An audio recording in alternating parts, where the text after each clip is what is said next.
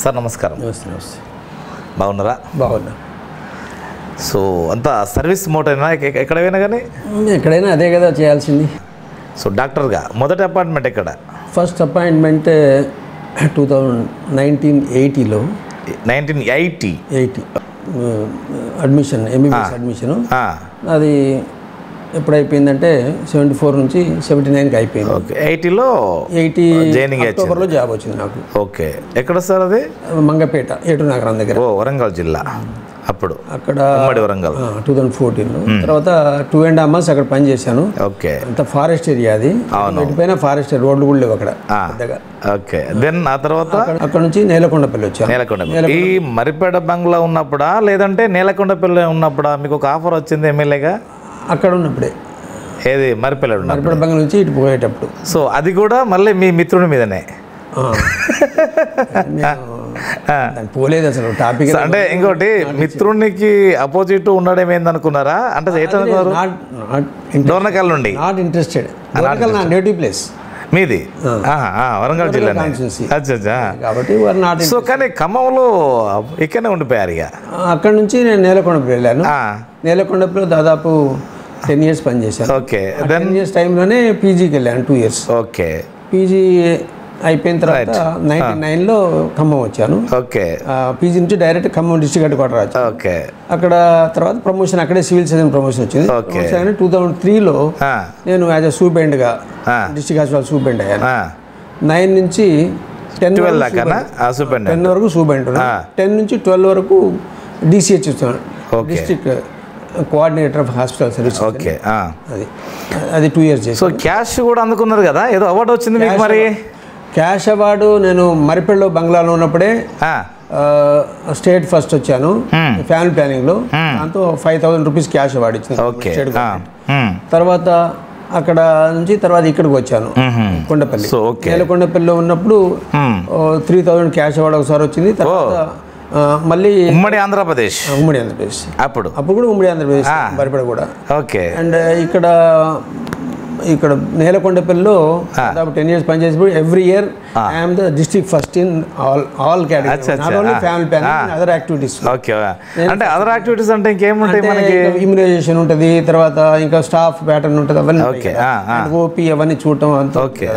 దానిలో ఎక్కువ family planning number 1. ఇప్పుడు డాక్టర్ వృత్తి సరే, ఇంతకన్నా ముందు మీ కుటుంబ నేపథ్యం తీసుకుందాం. సో మేడం ఆర్జేడీగా అంతేనా? Higher education. పిల్లలు ముగ్గురు. పెద్ద పాప సెటిల్డ్ ఎండి పీడియాట్రిక్ ఇక్కడే ప్రాక్టీస్ చేసి. అల్లుడు గారు ఆర్థోపెడిక్ సర్జన్ ఇక్కడే ఉంది, నర్సింగ్ హోమ్ ఉంది. ఓకే. ఓకే. మిడిల్ పాప ఐపీఎస్, అల్లుడు IPS. Now she is the DCP new Delhi, east Delhi. Okay. And అల్లుడేమో south west Delhi DCP. Okay. Last one she is radiologist, she is MD ఎఫ్ఆర్సిఆర్ and fellowship ఉంది. So now she is practising in Nanded.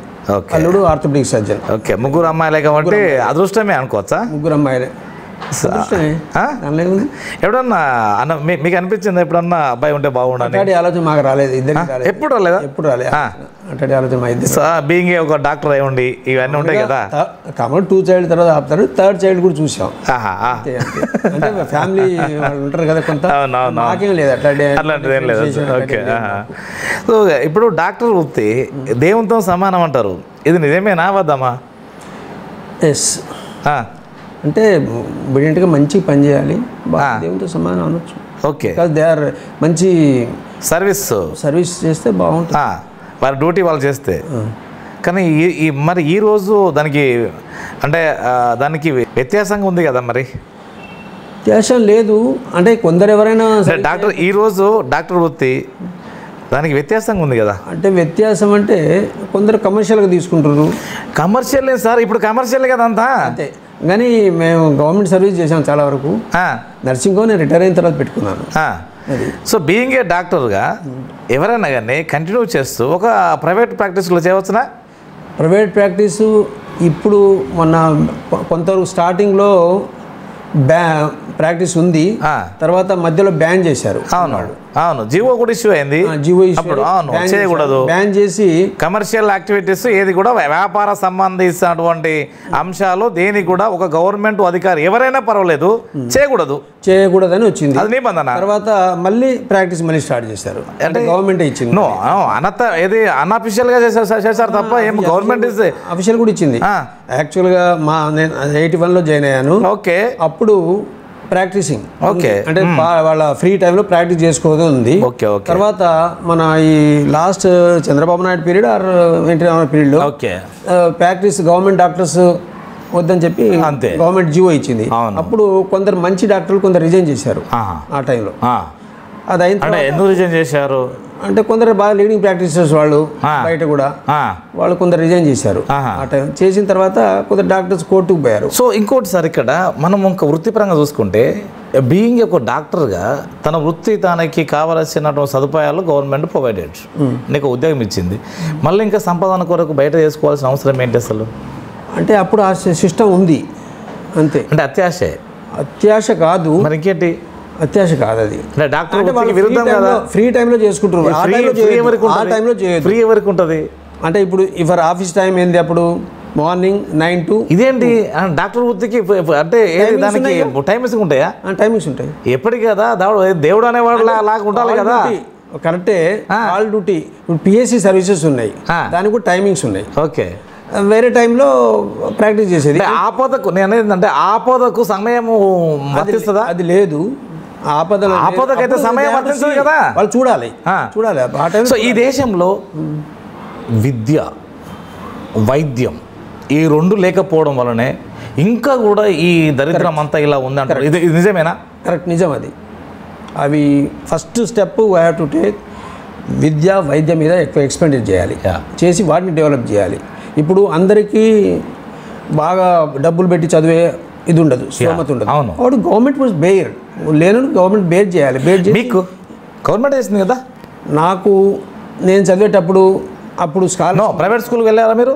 లేదు, government. అది అది I studied in government, complete government school. Madam అంతే, madam కూడా government school. అవునా కదా? అవును, మొత్తం గవర్నమెంట్ స్కూలే.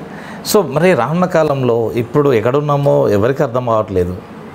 ప్రభుత్వాలు మారితే తప్ప, ప్రభుత్వం ఒక పాలసీ తీసుకుంటే తప్ప ఎవరన్నా పోరాటం చేద్దామంటే వాళ్ళకి విలువ కూడా లేదు.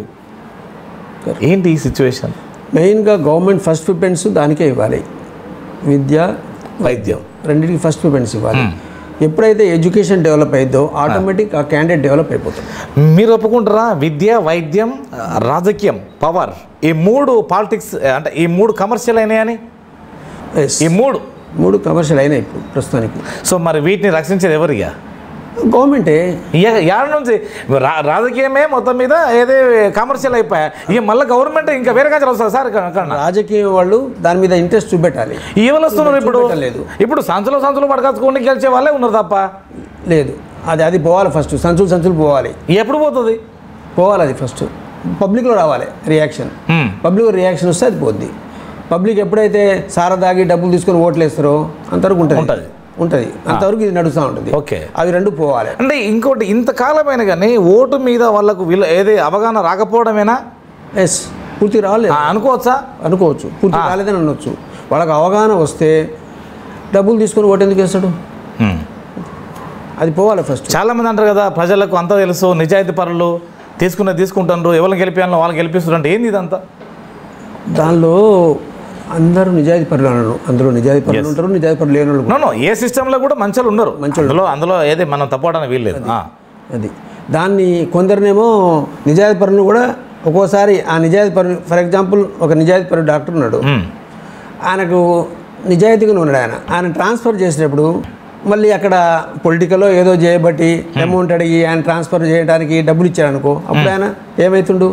తర్వాత అక్కడ కరప్షన్ ఇప్పుడు ఫర్ ఎగ్జాంపుల్ పోలీస్ డిపార్ట్మెంటే ఉంది, తెలంగాణ ఆర్ ఆంధ్ర ఏమి నడుస్తుంది? పొలిటికల్ ట్రాన్స్ఫర్స్ ఉండదు అన్ని. ఇప్పుడైతే మొత్తం పొలిటికల్ ఎంప్లాయీస్కు పొలిటికల్ కలవద్దండి. కానీ ఎంప్లాయీసే కదా రాజకీయం చేసేదంతా. కొందరు చేస్తారు రాజకీయం, ఎంప్లాయీస్ నుంచి స్టార్ట్ అయింది కదా. ఇప్పుడు ఎక్కువ టీచర్స్ అంటారు మీరు, ఎక్కువ ఒక టీచర్ కాదు ఎవరైనా కానీ వారికి అనుకూలమైనది పోలీస్ డిపార్ట్మెంట్ కావచ్చు, ఇంకో డిపార్ట్మెంట్ అంటే ఆల్ డిపార్ట్మెంట్, అందులో కూడా మంచి లేరని కాదు, అందులో ఉన్నారు. పోలీస్ డిపార్ట్మెంట్ ఒకప్పుడు న్యూట్రల్గా ఉండే, ఇప్పుడు న్యూట్రల్ లేదు. సో ఇట్లాంటి సమస్య మీకు ఎప్పుడైనా ఎదురైందా? నాకు పొలిటికల్స్ ట్రాన్స్ఫర్స్, నా ట్రాన్స్ఫర్స్ దగ్గర నేను ఎవరికి ఏ ట్రాన్స్ఫర్కు ₹1 ఇవ్వలేదండి. ఓకే, నా ట్రాన్స్ఫర్ యాజ్ యూజువల్గా అయింది. ఓకే, ఒత్తిడి ఎప్పుడు లేదు, అయిపోయింది. అక్కడ కౌన్సిలింగ్ ఉండే ఒక సిస్టమ్. నాకు ప్రమోషన్ వచ్చినప్పుడు కౌన్సిలింగ్ సిస్టమ్ ఉండే. అప్పుడు టీడీపీ గవర్నమెంట్ అనుకుంటా, కౌన్సిలింగ్ చంద్రబాబు నాయుడు వచ్చేసి కౌన్సిలింగ్ ఉండటం వలన కౌన్సిలింగ్ కూర్చున్నాం. ఎవరు wife and husband spouse factory నాకు ఖమ్మం వచ్చేసి, ఖమ్మం కావాలంటే ఖమ్మం వచ్చేసారు. ఖమ్మం సూపెంట్కి స్పౌస్లో అంటే ఆమె కూడా ఇక్కడ డిగ్రీ కాలేజ్ లెక్చరర్ పనిచేస్తుండే మేడం. కాబట్టి ఇద్దరు ఒకే చోట ఉండాలనేది దాని ప్రకారం స్పౌస్లో ఇక్కడికి వచ్చేసాను. అది తర్వాత కూడా స్పౌస్లో తల వరకు మేడం కూడా వరంగల్ అట్లా కూడా స్పౌస్ ఆర్జేడీ కొంచెం పనిచేసింది. అది స్పౌస్ 9 years అనుకుంటా, ఆల్మోస్ట్ 9 years కదా మేడం.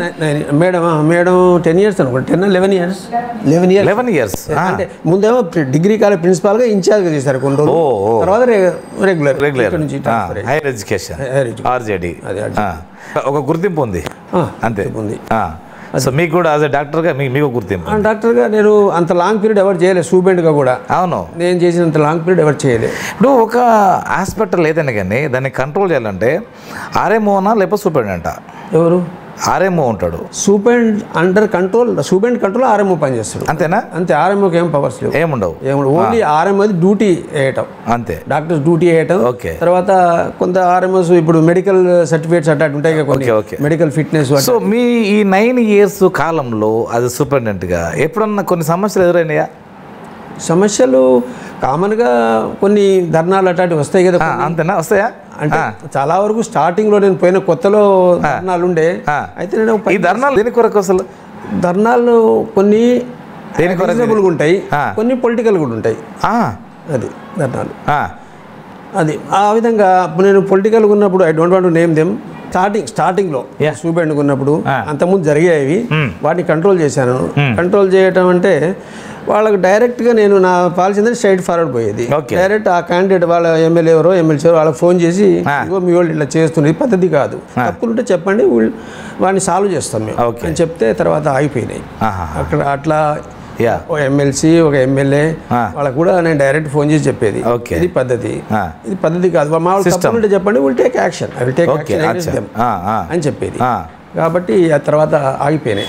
సో ఎవరి పని కనుక వారు చేస్తే ఇంకెందుకు రాదు. తర్వాత ఇంకా కొన్ని పొలిటికల్ ఎట్లుంటుందంటే, ఇప్పుడు హాస్పిటల్ ఉంది, హాస్పిటల్కి దాదాపు 20 acres ప్లేస్ ఉండే. దానికి దాదాపు ఒక 10 దారులు ఉండే.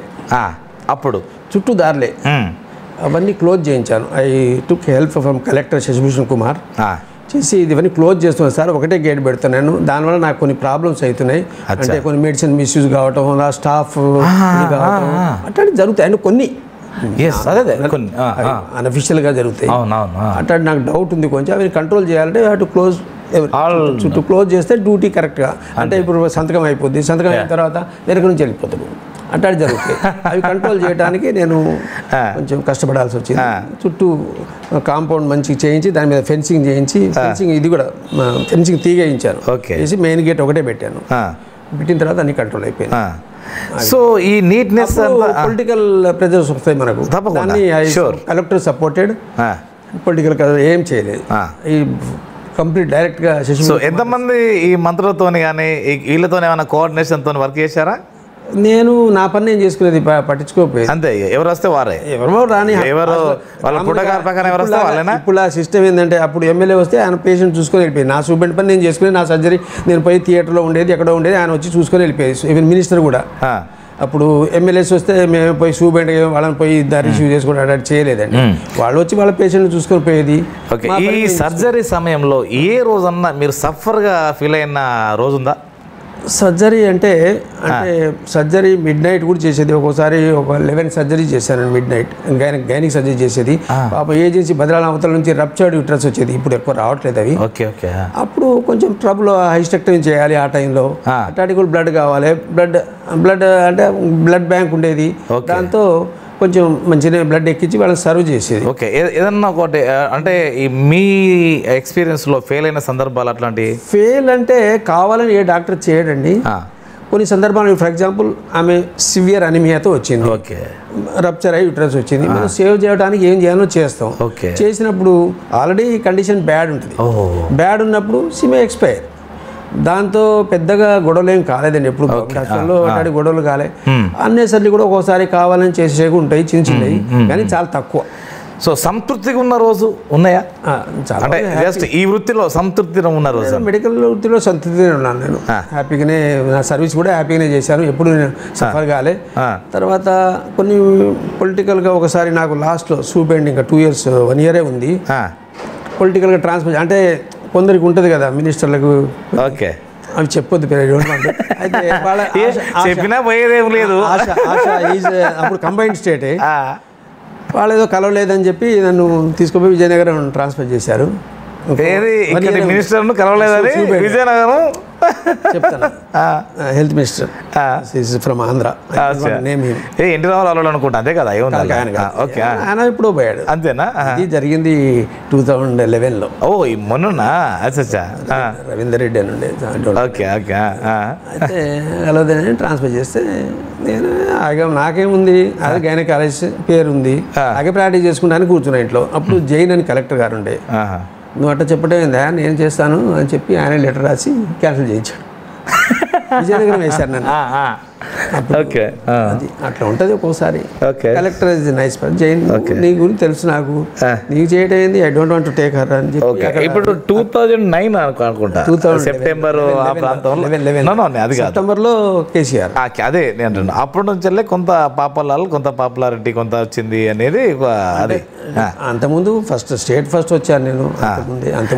ఈ యాజిటేషన్ ఉంది కదా, సో కేసీఆర్ అక్కడ నుండి కరీంనగర్ ఆ ప్రాంతం నుండి ఇక్కడికి తీసుకురావడము, అంటే చాలా వరకు హెల్త్ బులెటిన్ మీరు రిలీజ్ చేయడం, మెయింటైన్ హాస్పిటల్లో టైమ్స్ మెయింటైన్ చేసేది నేనే ముందు ఉండేది. ఫర్ ఎగ్జాంపుల్ 8 o'clock అనుకో, 9 o'clock యాక్చువల్ హాస్పిటల్, నేను 8:45కి అక్కడ ఉండేది. తర్వాత 2 o'clock వరకు ఉండేది. బిఫోర్ టైం నేను బిఫోర్ టైం ఉంటే అందరు టైంకి వస్తారు కదా. తర్వాత 2 o'clock అందరు పోతారు కదా, నేను 2:30 వరకు 2:30, 3 o'clock వరకు ఉండే. తర్వాత ఏమైనా ఉంటే వచ్చేది నేను బయటికి. ఇంకోటి నా బయట ప్రాక్టీస్ ఉన్నప్పుడు, బయట ప్రాక్టీస్ అక్కడ తీసుకుపోవడం అట్లాంటి ఎప్పుడు నా సర్వీస్ చేయలేదు. ఇక్కడ కేసులు అక్కడ, అక్కడ కేసులు ఇక్కడ, అట్లాంటి చేయలేదు సర్వీస్ మొత్తంలో. ఓకే, సో ఏంటి కేసీఆర్కు మీకున్న అనుబంధం అసలు? ఇక్కడ అనుబంధం ఏం లేదు, దాని ఫలితమే కదా సార్. మీరు నిరాహార దీక్ష 10 years సూపెండ్ చేశాను నేను. నిరాహార దీక్ష చేసిన 5 days ఇక్కడ ఉన్నారు. ఇటు ఉన్నప్పుడు ఉషారాణి కలెక్టర్ గారు ఉండే, నేను సూపెండ్కున్నాను. ఓకే, అప్పుడు వారిని తీసుకొచ్చారు. ఆ రోజు 2029 అనుకుంటా. Okay, September. సో ఇంకొంతమంది మీతో పాటు ఇంకొంతమంది డాక్టర్స్ కూడా ఉన్నారు కదా ఇక్కడ. అయితే అంటే డ్యూటీ వేశాను నేను. తర్వాత వారితో వచ్చింది ఎవరంటే Narasimha Reddy, X home minister, Etela Rajender, captain అతను, హరీష్ రావు, తర్వాత చంద్రశేఖరు. ఓకే, మొదటి 20 members దాకా వచ్చారు మొత్తం 10 మంది వచ్చారు. వాళ్ళందరూ వచ్చారు. వాళ్ళందరికీ జయశంకర్ సార్ అనుకుంటాను, కామన్గా అందరు వచ్చారు. వచ్చిన తర్వాత వాళ్ళను డైరెక్ట్ అక్కడి నుంచి కరీంనగర్ నుంచి తీసుకొచ్చిన తర్వాత డైరెక్ట్ కోర్టుకు సబ్మిట్ చేశారు. అంటే ఇంట్లో హాలిడే అనుకుంటా మోస్ట్ నాకు. తీసుకెళ్ళి కోర్టు సబ్మిట్ చేసిన తర్వాత జైలు, ఇక్కడ కొత్త జైలు ఉంది కదా, ఆ జైల్లో పెట్టారు. ఆ రోజు సాయంత్రం పోయి చెక్ చేశాను నేను, బ్లడ్ షుగర్ అవి చెక్ చేశాను. చూస్తే అన్ని నార్మల్ ఉన్నాయి. టీమ్ ఆఫ్ డాక్టర్స్ తీసుకుపోయి చెక్ చేశాను. టీమ్ ఆఫ్ డాక్టర్స్ అరేంజ్ చేశాను నేను. చేసి అది చేసిన తర్వాత హైదరాబాద్ ఫోన్ చేసి విజయరామరావు కూడా వచ్చింది ఇక్కడికి. విజయరామరావు అందరూ. తర్వాత టీమ్ ఆఫ్ డాక్టర్ అక్కడ నుంచి కార్డియాలజిస్ట్ వాళ్ళను ఉస్మానియా కూడా వచ్చాను నేను. ఎందుకంటే ఇది కొద్దిగా సివియర్ గా అయ్యే అవకాశం ఉంది. డ్యూటీ ప్రకారం అక్కడ నుంచి వచ్చారు, కార్డియాలజిస్ట్ వచ్చారు, అక్కడ ఉంచారు. అక్కడ వచ్చిన తర్వాత ఆ రోజు చూడటం అయింది. నెక్స్ట్ డే మళ్ళీ కొంచెం మార్నింగ్ చూస్తే కొంచెం షుగర్ ప్రాబ్లం వచ్చింది. Next day only second day అక్కడ నుంచి తర్వాత నెక్స్ట్ డే, ఆ రోజు నెక్స్ట్ డే ఫస్ట్ డే వచ్చారు. ఓకే, నెక్స్ట్ డే అక్కడ పోయి 3-4 అయింది. అక్కడ పోయారు. ఆ నైట్ అక్కడ ఉన్నారు. తెల్లారి అక్కడ పోయిన తర్వాత టెస్ట్ చేసాం. టెస్ట్ చేసిన తర్వాత సాయంత్రం 5 తర్వాత, అంటే ఇక్కడ హాస్పిటల్కి అడ్మిట్ అయ్యే వరకు 5:45 అయినట్టు. అయిన తర్వాత జైలు నుంచి ఇక్కడ అంటే కండిషన్ వస్తుంది, బాగాలేదు, బెటర్ టు షిఫ్ట్ అని చెప్పాను నేను. అంటే వాళ్ళ రిపోర్ట్ తీసుకున్నాను, కార్డియాలజిస్ట్ వాళ్ళ రిపోర్ట్ ఇచ్చి. ఇక్కడ లోకల్ డాక్టర్ గోపీనాథ్ గారు కూడా వచ్చి చూశారు. గోపీనాథ్ అప్పుడు టీఆర్ఎస్లో ఉండే, ఆయన కూడా చూసి సార్ బాగాలేదు కండిషన్ అన్నాడు అని. అవుట్ సైడర్స్ కూడా మంచిగా. సో ఇంకోటి ఏంటంటే ఖమ్మం డాక్టర్స్ తప్పుడు రిపోర్టింగ్ కూడా ఇచ్చారు అనే ఒక వాదన అయితే ఉంది. తప్పుడు రిపోర్టే ఇవ్వలేదండి మేము, మిస్గైడ్ చేశారు. లేదు. సో వెనక నుండి ఆయనకు అందేది మొత్తం అంతా సమకూరింది. ఎవరికి? కేసీఆర్కు. అదే వెనక నుండి ఏదైతే తినాలో ఏదైతే తాగాలో అవన్నీ కూడా మొత్తం మీద అందినయి. సో ఖమ్మం డాక్టర్స్ అంటే జస్ట్ ఒక వాదన అయితే ఉంది. అంటే బై ఇది ఎవరితో ఉన్నదంటే విజయరామారావే దీన్ని బయట పెట్టారు. అది ఈ 5 days ఉన్నారు. 5 days ఉన్నప్పుడు అన్ని నార్మల్గా. సో మీ మీద ఏదన్నప్పుడు కొంత ఏది ఒత్తిడి లేదు ఇలా చెప్పాలి అలా చెప్పాలి అనేది ఏం రాలేదా? ఇప్పుడు ఏ ఒత్తిడి రాలేదు, ఎవరికి రాలేదండి. నాకు వాళ్ళు అక్కడ నుంచి ఫోన్ మాత్రం డైలీ చేసేది. ఓకే. అంటే ఎట్ కండిషన్ అంటే ఎవ్రీడే. ఇప్పుడు సపోజ్ 2 hours 3 hours ఒకసారి హెల్త్ బులెటిన్స్ రిలీజ్ చేసేది ఎవరు? హెల్త్ బులెటిన్ సూపరింటెండెంట్ చెప్తేనే రిలీజ్ చేసి. అంతే కదా? అంతే. ఓకే. అంటే మీ కంట్రోల్లోనే చేయాలి. సరే ఏ డాక్టర్ చెప్పినా చేయాలి. దగ్గర కండిషన్ బాగానే ఉంది. మా ఒకరిద్దరు డాక్టర్ కూడా నేను చెయ్యను అన్న సందర్భాలు కూడా ఉన్నాయి. అదేం లేదు. నేను డ్యూటీ డాక్టర్స్ చేశాను అక్కడ. డ్యూటీ డాక్టర్స్ ఒక స్టాఫ్ నర్స్ చేశాను. డ్యూటీ 24 hours డ్యూటీలు వేసాను. సెంట్రల్ రూమ్లోనే ఆయన ఉండేది. నేను కూడా నైట్ దాదాపు మార్నింగ్ 6 o'clock నుంచి నైట్ 12 నేను ఉషారాణి కలెక్టర్ ఆల్సో ఇద్దరం మార్నింగ్ 6 నుంచి ఇద్దరం ఫోన్ చేసుకుని పొద్దున బయలుదేరి 6 గంటలకు ఉండేది. టిఫిన్ కూడా అక్కడే చేసేది నేను. నైట్ 12 అయ్యేది. 12 వరకు అక్కడే ఉండేది నేను. అక్కడే ఉండి చాలా వరకు ఆ రూమ్లోనే నేను ఉషారాణి ఉండేది, మాట్లాడుకుంటూ ఉండేది. కలెక్టర్ గారు కేసీఆర్ గారు బెడ్ మీద ఉండేది. అక్కడ సక్సెస్ మొత్తం మీద ఆ విధంగా 4 days ఉంచుకుని ఇక్కడ నుంచి షిఫ్ట్ చేశారు. షిఫ్ట్ చేయడం కూడా అన్ని కండిషన్ అంటే మిడ్ నైట్ షిఫ్ట్ చేశాం. అంటే పొలిటికల్ ఒత్తిడి ఉంటుంది. అందరికి తెలిసింది ఎప్పుడంటే నాయకుని కూడా దాటిన తర్వాత అందరికి తెలిసింది. అంతవరకు ఎవరికి తెలియదు. సీక్రెట్గా అంబులెన్స్ అవన్నీ తెప్పించి పెట్టుకున్నాం అండ్ మిడ్ నైట్ షిఫ్ట్ చేశాం. ఈ సీక్రెట్ ఆపరేషన్స్ ఎప్పటికి ఇట్లా ఉంటాయా? ఏది అంటే ఎవరికి చెప్పకుండానే? అంటే ఆ టైంలో అంటే మళ్ళీ ప్రాబ్లం హెల్త్ ఏమైనా డిటైరేట్ అయింది అనుకో దారిలో ప్రాబ్లం ఇది కదా. మీ సర్వీస్లో ఎట్లా ఇదంతా ఏజెన్సీ ఏరియా పీపుల్స్ వల్ల కొంత అడ్డ కూడా అలాంటిది ఉండే అవకాశం ఉంటుంది. అట్లాంటిది ఎప్పుడన్నా పీపుల్స్ వాళ్ళది కానీ గ్రూప్స్ కానీ ఇట్లాంటివి ఏమైనా వచ్చిన సందర్భాలు ఉన్నాయా? నేను ఎప్పుడు న్యూట్రల్గా ఉండేదండి. నేను అట్లాంటి అంటే నేను అనేది హెల్త్ కొరకు అంటే పర్ చెకప్ కొరకో లేదంటే ఇది అంటే పోలీస్ ద్వారానో ఎన్కౌంటర్ ద్వారానో ఇట్లాంటి ఏమైనా సందర్భం? ఎన్కౌంటర్ జరిగింది ఇక్కడ ముదిగొండ ఇన్సిడెంట్స్ ఒకటి. అప్పుడు చాలా మందిని అడ్మిట్ చేశారు మా దగ్గర. అడ్మిట్ చేసినప్పుడు వాళ్ళకి ట్రీట్మెంట్ ఇవ్వడం జరిగింది. ఆన్ ద స్పాట్ అక్కడ 6-7 ఎక్స్పైర్ అయినట్టు. తర్వాత కొందరు ఇక్కడ అడ్మిట్ చేశారు, వాళ్ళు ఇచ్చారు. ఆల్ త్రూ అవుట్ ఇండియా నుంచి లీడర్స్ అందరూ వచ్చారు. త్రూ అవుట్ ఇండియా నుంచి ఆల్ లీడర్స్ వచ్చారు. సో అట్లాంటి సమయంలో ఒక డాక్టర్గా ఒక సూపరింటెండెంట్గా కొంత ఎమోషనల్ గురయ్యే అవకాశం ఉంటుందా? ఫ్రీగా ఉన్నా నేను, అందరూ నన్ను మెచ్చుకునే పోయారు. ఎవరు ఈవెన్ ఆపోజిషన్ పార్టీ కావచ్చు లేకపోతే రూలింగ్ పార్టీ కావచ్చు, ఎవరు ఎప్పుడు ఏం ప్రాబ్లం అంటే ఏది పాపాలాల్ ఒక ట్రస్టెడ్గా ముద్రేసుకున్నారు. అప్పుడు మంచిగానే చూసుకునే అందరినీ. ఓకే. అక్కడ స్టాఫ్ను కూడా టైంకి రమ్మనేది. రైట్. నేను ఉండేది. ఓకే. సో ఇప్పుడు మీకు ఎలాంటి పాలిటిక్స్ సంబంధం లేదు? లేదు. రిటైర్మెంట్ 2012. ఇప్పుడు ప్రశాంతంగా ఉన్నాను. 12 అంతే కదా. సో తర్వాత పాపాలాల్కే ఎందుకు మేయర్ ఇవ్వాలనేది కాన్సెప్ట్ అంటే ఈ 5 రోజులు అసలు ఏం రాష్ట్రం జరిగింది? మీరు అంతగానో సార్కి ఏం సహకారం చేశారు? పాపాలాల్నే ఫస్ట్ మేయర్గా ఎందుకు కేటాయించారు చెప్తాను నేను. 5 days కేసీఆర్ తో మేము ఎదురు కూర్చునేది. ఓకే. ఇంకోటి ఒక్కోసారి ఎదురు మాట్లాడేది. ఈవెన్ మీ పోలీస్ డిపార్ట్మెంట్ మీ కంట్రోల్లో ఉండాలి కదా, వాళ్ళు ఎందుకు వచ్చి చూస్తారు లోపలికి. ఒకసారి వచ్చి ఏం చేశారంటే అప్పుడు టాటా అని ఇప్పుడు కమిషనర్ ఆఫ్ విజయవాడ అనుకుంటా, ఆయన అడిషనల్ ఎస్పీ ఉండే అప్పుడు, ఆయన వారు వచ్చి ఒకసారి హరీష్ రావును కేటీఆర్ని లాక్కుపోయారు. అప్పుడు కేసీఆర్ గారికి కోపం వచ్చింది. అంటే మేము వచ్చి పోలీసు ట్రైనింగ్ పిల్లలు ఉంటారు కదా, వాళ్ళని తీసుకుపోయి లోపడేశారు. ఆ టైంలో నాకు చెప్పేది కేసీఆర్ గారు చెప్పారు, నీ పర్మిషన్ లేకుండా పోలీసులు లోపలికి ఎట్లా వచ్చారు అని చెప్పి అఫీషియల్ లెటర్ ఇచ్చేది. తర్వాత అట్లా కాబట్టి నేను మీరు ఒక సూపరింటెండెంట్ కాబట్టి అట్లా అట్లా ఇచ్చేది. తర్వాత హ్యూమన్ రైట్స్ కమిషన్ రెడ్డి ఉండేవారు జస్టిస్, ఆయన కూడా మాట్లాడేది. అంటే హ్యూమన్ రైట్స్ కంప్లైంట్ ట్రీట్మెంట్ బాగాలేదు కదా అన్నట్టు కేసీఆర్ గారు చెప్తే నేను అరేంజింగ్ ఎవ్రీథింగ్ కలెక్టర్ ఉన్నారు, కార్డియాలజిస్ట్ అందరు ఉన్నారు, వాళ్ళందరూ సూపర్విజన్లో ఉంది కాబట్టి ఈ కండిషన్ ఈజ్ ఓకే నవ్వు అని చెప్పి అటు చెప్పడం జరిగింది. ఆ జస్టిస్తో కూడా మాట్లాడడం జరిగింది. ఈవెన్ హెల్త్ కండిషన్ గురించి ప్రిన్సిపల్ సెక్రటరీ హెల్త్ కూడా మాట్లాడేది, కానీ మినిస్టర్లు ఎవరు మాట్లాడలేదు. రైట్.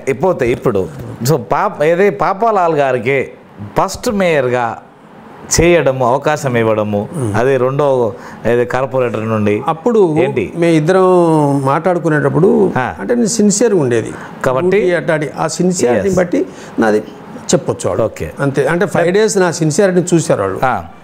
నేను అంతకన్నా ముందు తెలంగాణ ఉద్యమంలో పోరాటం చేసిన వాళ్ళు, జైలు పోయిన వాళ్ళు, రకరకాలుగా ఖమ్మం నుంచి ఎవరో ఒకరు ఉంటారు కదా. అంటే డాక్టర్స్ వైపు నుంచి చాలా తక్కువ, గవర్నమెంట్ డాక్టర్స్. ఓకే. కాబట్టి ఇంకోటి ఏంటంటే ఆ టైం అంటే ఇంకొకటి కూడా ఉంది ఇక్కడ, ఎస్టీ కావడం వల్ల ఒకసారి ఎస్టీకి ప్రిఫరెన్స్ ఇద్దాము, ఆ తర్వాత సెకండ్ టైం ఇంకోళ్ళకి రిటైర్ అయ్యాను నేను. I made my own nursing home. Okay. నేను స్టార్ట్ చేశాను. ఇది 16లో ఎలక్షన్. 16లో February 22nd ఈవినింగ్ 7:30కి నాకు 24th last date. 22nd evening 7:30 8 o'clock కదా, 8 o'clock నాకు కాల్ వచ్చింది, ఇట్లా తుమ్మల నాగేశ్వరరావు గారు సో రేపు నామినేషన్ వేయాలి కలవండి అంటే actual I'm not interested. Interest లేదు అప్పుడు, ఇంట్రెస్ట్ లేదు. ఇంట్రెస్ట్ లేకపోతే ఆ నైట్ ఇంట్రెస్ట్ లేకపోయి కలవలేను రమ్మన్నా. ఈజ్ ద మినిస్టర్ కలవకుండా మళ్ళీ ఇద్దరం ఆలోచించుకొని ఇద్దరం మాట్లాడుకొని తెల్లారి వస్తామని చెప్పాము. తెల్లారి కూడా 7:30కి రమ్మంటే 8:30కి వెళ్ళాను నేను. అప్పుడు ఇద్దరం వెళ్ళాము. వెళ్ళి తుమ్మల నాగేశ్వరరావు గారు అప్పుడే బయటకు వస్తుండ్రు. తర్వాత పార్టీ ఆఫీస్కి పోదాంపా అన్నాడు. పార్టీ ఆఫీస్ పోయిన తర్వాత ఇద్దరిని పిలిచి ముందు మేడం అన్నారు, మేడం మీరు నిలబడతారా అంటే నేను ఐఎమ్ నాట్ ఇంట్రెస్టెడ్, నేను సర్వీస్లో ఉన్నాను ఓకే అన్నారు. తర్వాత నన్ను అడిగారు, అయితే కొంచెం వెనక ముందు ఆడి లాస్ట్లో ఓకే ఒప్పుకున్నారు. ఒప్పుకో చెప్పాను. అయితే పిల్లల ఒపీనియన్ తీసుకున్నారా ఏమన్నా? అప్పుడు అందరూ ఒపీనియన్ అవసరమే కదా. అడిగాం ఎందుకంటే వాళ్ళు కూడా వెల్ ఎస్టాబ్లిష్డ్ కదా. అడిగాను. అడిగితే ఓకే చూద్దాం అన్నట్టు మాట్లాడారు. తర్వాత వచ్చిన తర్వాత 23rd నామినేషన్ పేపర్ తయారు చేశాను. 24th లాస్ట్ డేట్ నాడు నామినేషన్ ఇచ్చాను. And at that time ST reservation కూడా ఓన్లీ 2 వార్డ్స్ ఉన్నాయి. ఒకటేమో నెంబర్ 1 వార్డు, అక్కడ రామమూర్తి గారు నిలబడ్డారు. తర్వాత ఇంకోటేమో 38 డివిజన్, అక్కడ రమాదేవి నిలబడ్డారు. రెండే రిజర్వేషన్. నాకు లేదు అసలు. ఓపెన్ కాంపిటీషన్ నిలబడతాను. ఓపెన్ కాంపిటీషన్ ఇస్ అది అక్కడ మిగతా వాళ్ళని ఊకుంచి అక్కడ ఓపెన్ కాంపిటీషన్. అక్కడ ఎవరు ఆ సీట్ తీసుకునే సీట్ అది. అక్కడ నిలబడి గెలవాలంటే భయం అందరికి. అది అక్కడ ఇండియా మొత్తం అక్కడ ఉంది. ఎందుకు? అక్కడ ఇండియా నుంచి ఉన్నోళ్ళు చాలా అందరూ కాలనీ, అది బయట నుంచి వచ్చిన గవర్నమెంట్ ఇచ్చిన కాలనీ లాంటిది కాబట్టి ఈవెన్ కేరళ నుంచి ఉన్నారు, తమిళనాడు నుంచి ఉన్నారు, అక్కడ నార్త్ వాళ్ళు ఉన్నారు, ఆల్. సో మిమ్మల్ని పెట్టదు తప్ప మరో మార్గం లేదు. అది అప్పుడు నాకు ఎట్లా నాగా తెలియదు, ఆ ఊరికి పోలేదు. అంటే మీకు ఈ సర్వీస్ మోటో ఉంది కాబట్టి ఈ సర్వీస్ మోటోను చూపించుకోవడానికి. అయితే పూర్ ఫెలోస్ వాళ్ళు ఏంటంటే గవర్నమెంట్ హాస్పిటల్కి వచ్చేసారు. ఇప్పుడు డెలివరీస్ నేను బాగా చేసేది కాబట్టి సిజేరియన్ చేసేది, డెలివరీస్ బాగా చేసేది. సో చైర్మన్ అంటే హ్యాండిక్యాప్డ్ సర్టిఫికేట్స్ ఉండే, అవి కూడా ఆ ఏరియాలో దానికి కూడా ఒక సిస్టమ్ పెట్టాను నేను. అంటే అంత నేను రాకముందు దానికి వేరే సిస్టమ్ ఏదో పైరుల ద్వారా అవి తీసేసి ఓన్లీ క్యాంటీన్ లోపల రానిచ్చి గేట్ లాగా పెట్టి పోలీసు వాళ్ళని పెట్టి గేట్ లాగా ఒకళ్ళు రానిచ్చి. ఇప్పుడు ఈ సదరన్ క్యాంప్ గురించి ఇంకొక ప్రశ్న అడగవచ్చు.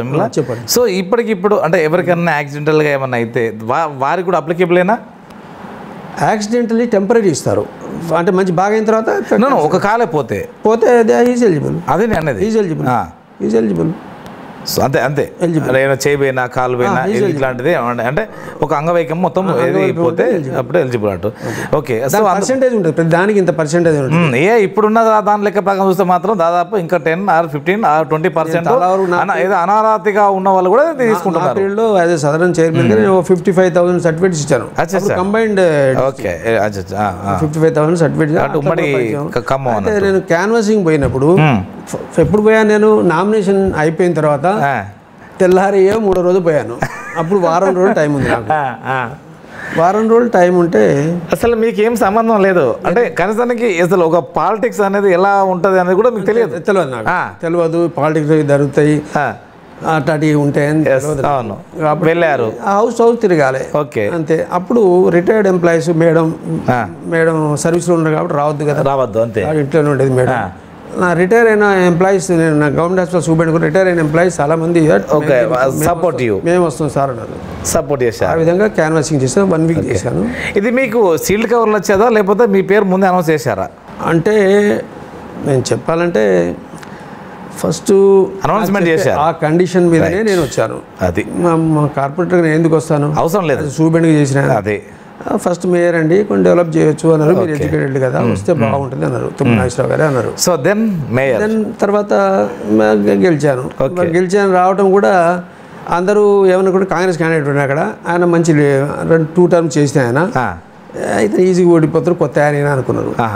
కానీ మెజార్టీ నాకు మొత్తం కాన్స్టిట్యూషన్లో సెకండ్ మెజార్టీ నాది. 2100 మెజార్టీతో గెలిచాను. ఫస్ట్ మెజార్టీ 3000 ఉంది. అది సో మేయర్ అది మేయర్ అయ్యారు, తర్వాత మేయర్. ఓకే అది సార్ నమస్కారం.